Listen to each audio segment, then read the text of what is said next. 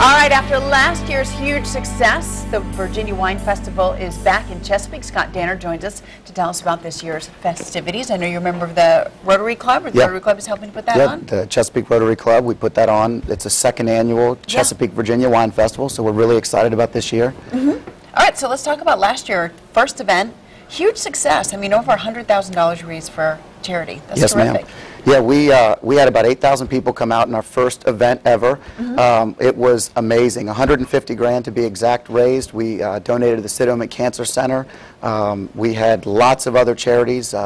We had a bunch of children receive coats at a couple of the local elementary schools because of our wine festival. So you can drink, have a good time, but also know that every ticket that we sell goes to charity. Let's talk about some of the charities. You've got quite a list of charities that you are benefiting this year. Boys and Girls Club, the Sheriff's Elderly Assistance Program, CHKD, their program specifically for children's diabetes, the Hearst Shelter, the Chesapeake Carefree Clinic, Our House, Chesapeake Cancer Center, Food Bank of Southeastern Virginia, and then again the Rotary Community Charities Together We Can. So a philanthropic event as well, if you needed an excuse to get out there and have a good time. But it is going to be one big party, and I want you to tell folks about what makes this wine festival different from some of the others in our area. Okay.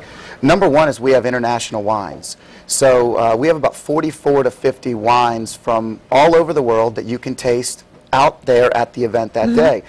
From both our Total Wine International Village, and we also have an Associated Distributors International Village with 14 more wines. Tell me about this village setup. Like, what is it? What does the setup look like? So when you walk into the wine festival, you're going to have Virginia wineries on the left, Virginia wineries on the right, mixed in with some food and some fun and some vendors, and right smack dab in the middle, you're going to have all of our international tasting areas. Okay. So it's going to be pretty amazing. And you mentioned a lot of the charities. We couldn't do those charitable donations and every ticket sale going to the charities if we didn't have our presenting sponsor, Town Bank, and a lot of the other people that are contributing to us. So we're really, really lucky and blessed to have that. But most of all, the event's going to be a blast. All right. And you need to have it. You need to come out there this year. All right, let's let folks know how they can attend the Virginia Wine Festival, the Chesapeake Wine Festival in Chesapeake, Virginia. It's October 29th. It's coming up this weekend from noon until 6 at Chesapeake City Park. Just a huge, awesome venue for this kind of thing. Visit ChesapeakeWineFestival.com for more information.